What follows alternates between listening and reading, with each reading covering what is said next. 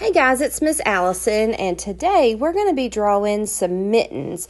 And I've already got mine drawn out in pencil. I'm going to show you how to do this in Sharpie and walk you through how to draw it. And then the design, you get to do whatever you want to as far as your design. So that's why I've got two different mittens on here.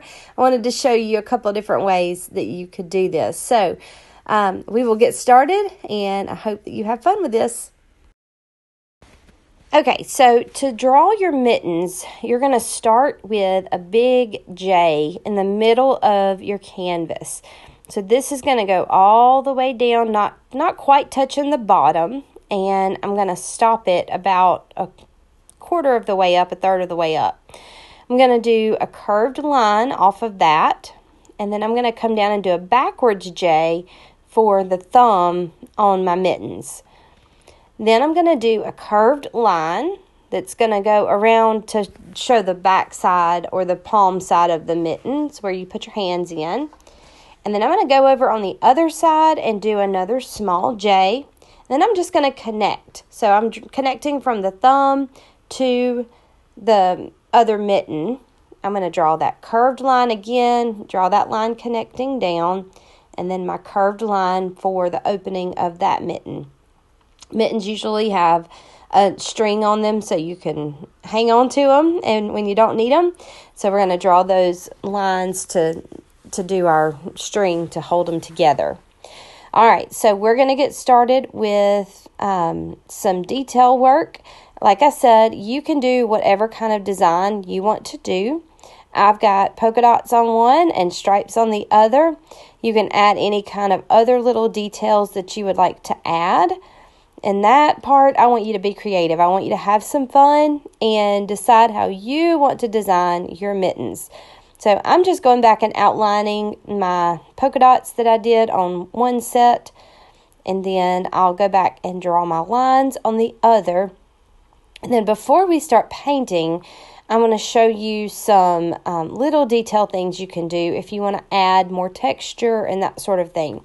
You would be perfectly fine to leave these just like they are, but if you want to make them look more like they're knitted or like they have some texture to them, my lid got away from me, then I'm going to show you how to do that in just a second.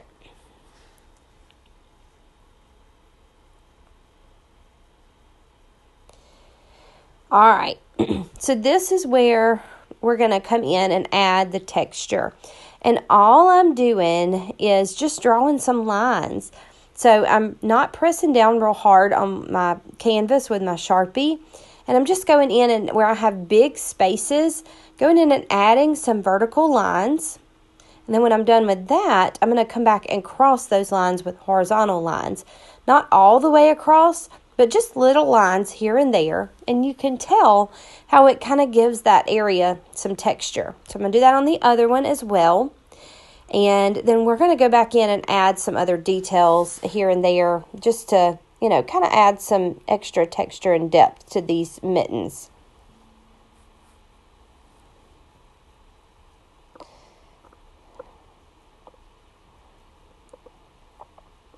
All right, so up here, I think I'm just going to do some vertical lines here and there.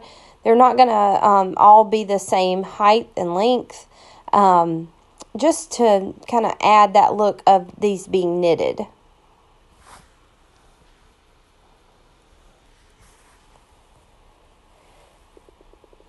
All right, so we have the top part of that done. Now I'm going to come down and kind of do the same thing around the edges. And just in between my polka dots, I'm going to kind of do that around my curved lines. Not necessarily everywhere in here, but I do want to come back and just kind of add some lines that are going to create a little bit of movement. All right, so we are ready to get started with painting. So let me get all of my stuff together, and we will do that. Okay, so I have a couple of different sizes of brushes, and I'm probably going to use both. Just depends on how my big brush does. I'm going to use my big brush definitely for my background. So whatever brushes you have laying around, feel free to use those. That is up to you. My brush is really wet because I'm wanting to create kind of a watercolor effect. And I think I'm going to do green for my background, but I may change my mind. I don't know. Just trying to think about where I want my colors laid out and what I want to put together and that sort of thing. You don't have to do the same color for your background as I'm doing for mine. You choose where your colors are going to go. I'm using my green, my aqua, my blue, and my red in this piece. And I really think that the blue might do better for the background. And then that way I can use the red, the green, and the aqua in my mittens because I want them to stand out, apart from the background. So I have really watered down blue paint, and I'm just going around and outlining around those mittens. All right.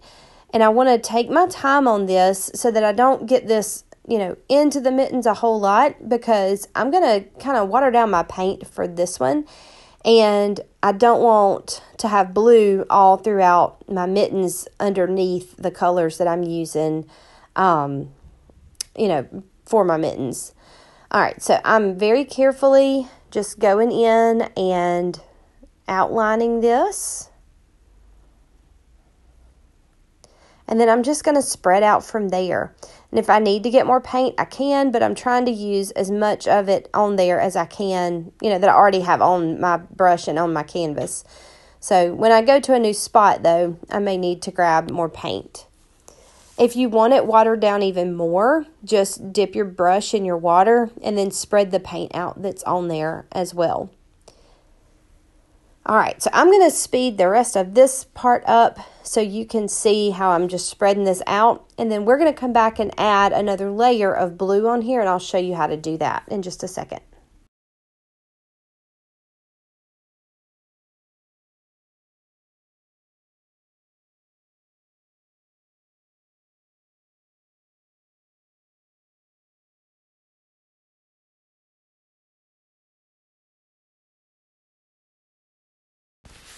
Okay, so I have all of my first layer of blue on here, and what I want to do now is I'm using my smaller brush, and I'm going to come back and add kind of a shadow around the mittens.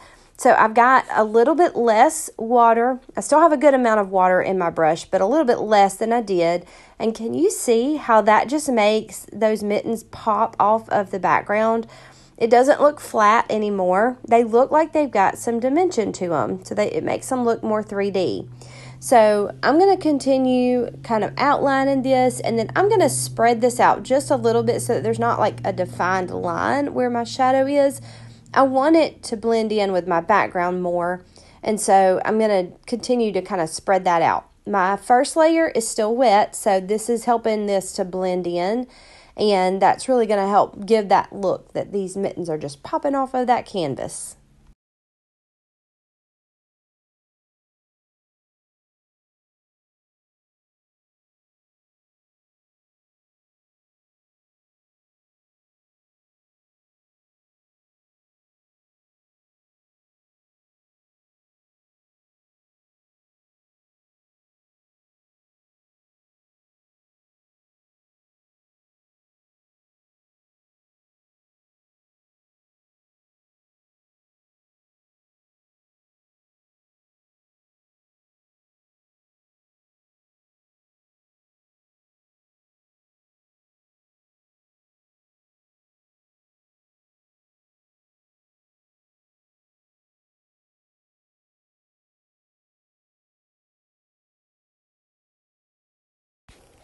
Okay, so I'm ready to paint my mittens, and I'm going to start with red.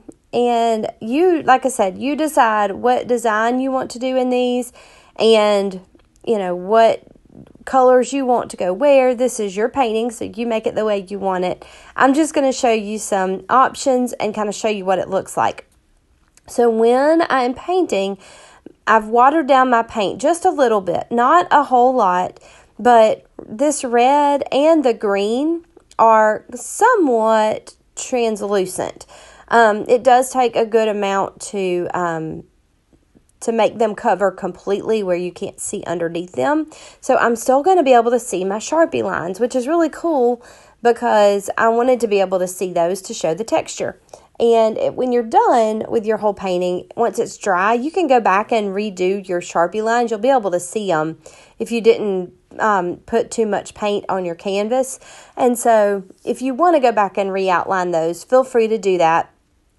But you don't have to if you can still see them and you're good with the way that they look.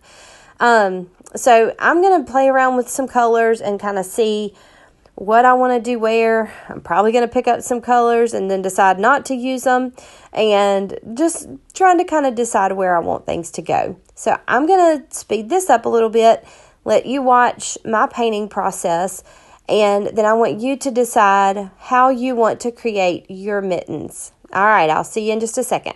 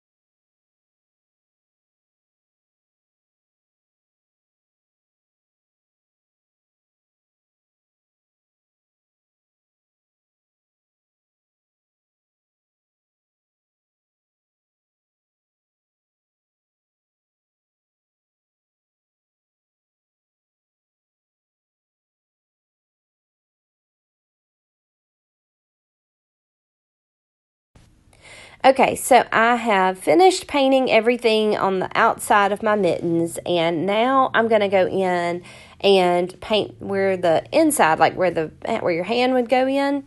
So what I want to do with this is I just want to make a little bit darker red. Now, I'm going to use my red and probably my aqua to do this.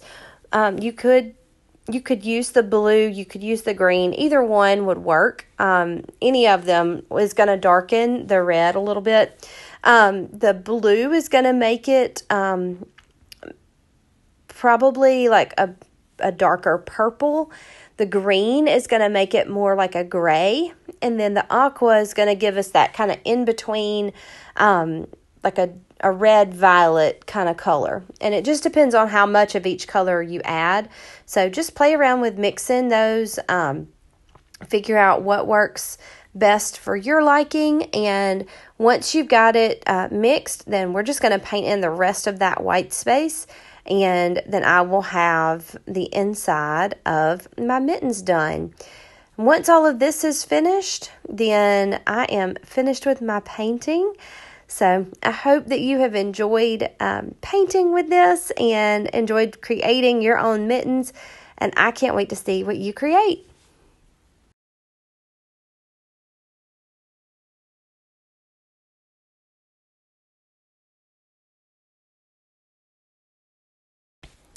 Hey, I've got a little bonus for you. I want to show you a fun little trick to decorate the side of your canvas. And you can do this on any canvas. It does not matter if you are painting a Christmas thing on it or not. So a fun way to finish off your canvas is to paint stripes on the side of your canvas.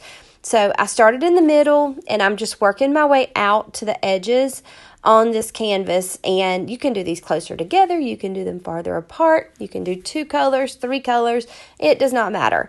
So I wanted to show you what this looks like when you finish it, and that way you can decide if you want to go back and just leave yours white, or if you want to go back and paint it with your background color, or if you want to do something fun like this on it when you're done. All right, so I'll show you the finished product here in just a second.